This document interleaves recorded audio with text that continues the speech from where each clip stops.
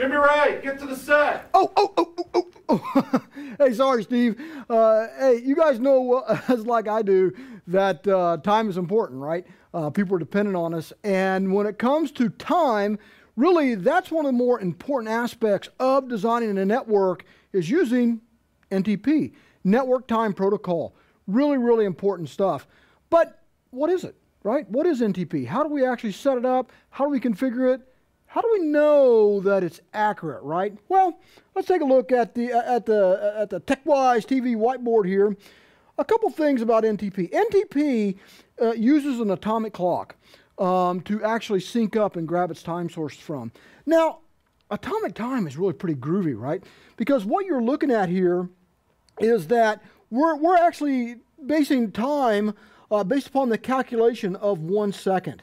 Now, as simple as that sounds, calculating a second has been up for so much debate. I mean, you just couldn't even imagine. I mean, it's been a solar day, a sidereal day, all kinds of really intense discussions about this that we finally decided that actually back in the 50s, they said, you know, why don't we use atomic clocks and find the right elements to actually keep time because they keep a nice, rhythm in there.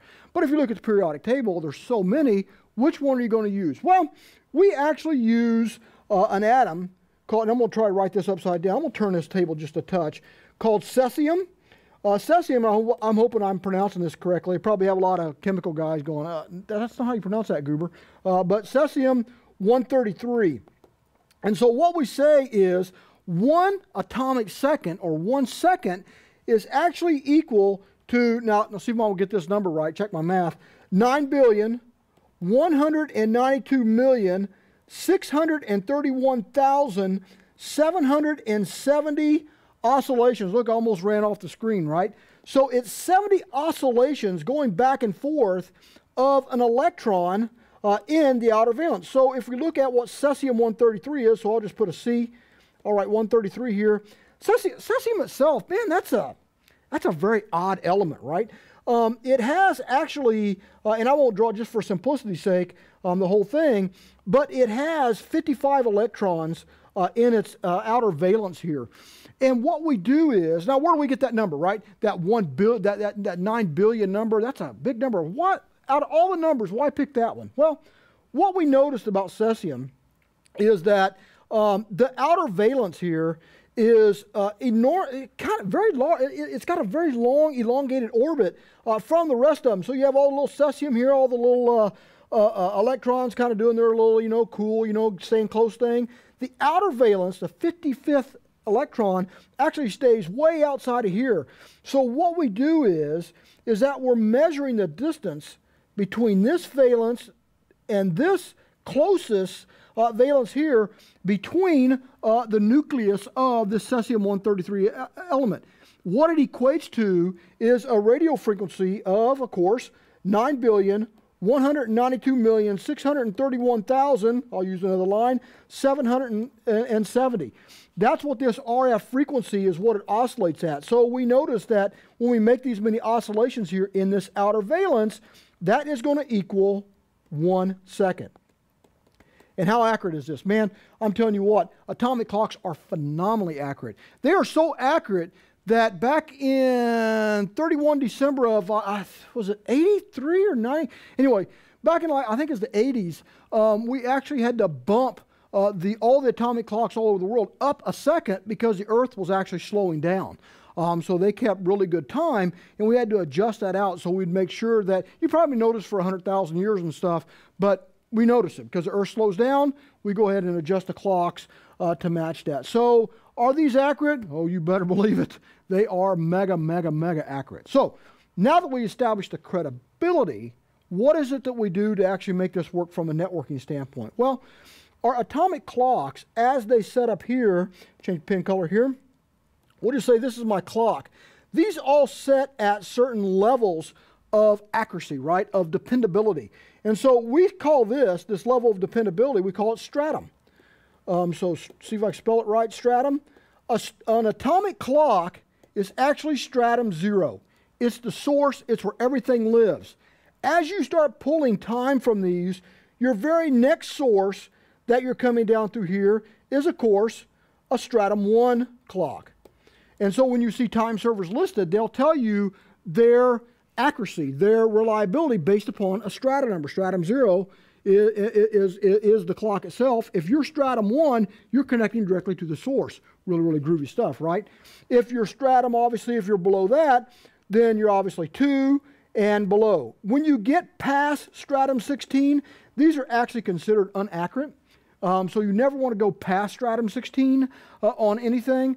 That's where you start losing your accuracy in here. Again, very small, but still it's a recommended guideline is to not be in here. Typically on your devices, when you're syncing up, you're going to want to be at 1 or 2. Now, how to use this in your network? Well, when you're setting up your network, and please, my goodness, man, one of the things that I like to do is talk about all the mistakes I've made in 25 plus years of networking is never, ever, ever, ever use a single time source. When you're setting up your core devices, your main entry points in the network that you want to actually bring that Stratum time down from a Stratum 1 or a Stratum 0 host, you actually want to make sure that you set up at least 3. At least 3 time sources from 3 independent places that are serving atomic time out there. If you set 1 and that has a networking problem, a failure, whatever, you can be in trouble. I've had logs get out of sync, all kinds of other networking problems. We were working at a carrier one time, and we actually got our clocks out of sync because we had a network blip, and it actually caused some billing issues. So you just can't, you just don't want seconds on that, right? So have a couple in here. Cisco makes it pretty darn easy when you're setting up network time because our commands are pretty simple. It's just NTP, server, and then whatever your server is. It's that simple of a command. I mean, you know, we make it pretty easy. It's not like, you know, you have to know all this good stuff. But the important piece about this is make sure absolutely positively that you set this up and you configure at least 3 sources that we support this with. Now, I would not be a good Navy man if I didn't tell you that our atomic clocks, our actual source, actually comes from the United States Naval Observatory. That's the official timekeeper of the United States, and therefore the best. That's where we actually sync this stuff up to and make this run. And you can find a lot of really great atomic servers. If you look, let me go ahead and bring up a website here. This is the NIST Internet Time Service, and it's going to tell you, this is up to date all the time. You can actually find it at tf.nist.gov, and it's going to tell you, it's going to have all the little stuff in here, but it's going to actually give you great information on what the servers look like. So I'm going to bring this down here. Now you can see that on this page here, it's telling you actually the name of the server, the address, where it's located at, and any status that it's currently having. See, this is why you set more than 1. You find these out, you set these up, you configure, these are saying they're busy, these are saying they're available. Check this one out. This one's saying here, that actually works over IPv6. So they keep all that stuff up to date so that you know that you're using the right time source for the right thing, and then all your devices are up to date and ready to go. I tell you what, beyond a shadow of a doubt, when I design any network, whether it's from scratch, whether it's to go in and actually do an assessment, there are 2 things that I absolutely positively do. I make sure I got a syslog server set up, and I make sure I got network time set up. Easy to understand, incredibly accurate as we've shown, and TechWise TV approved.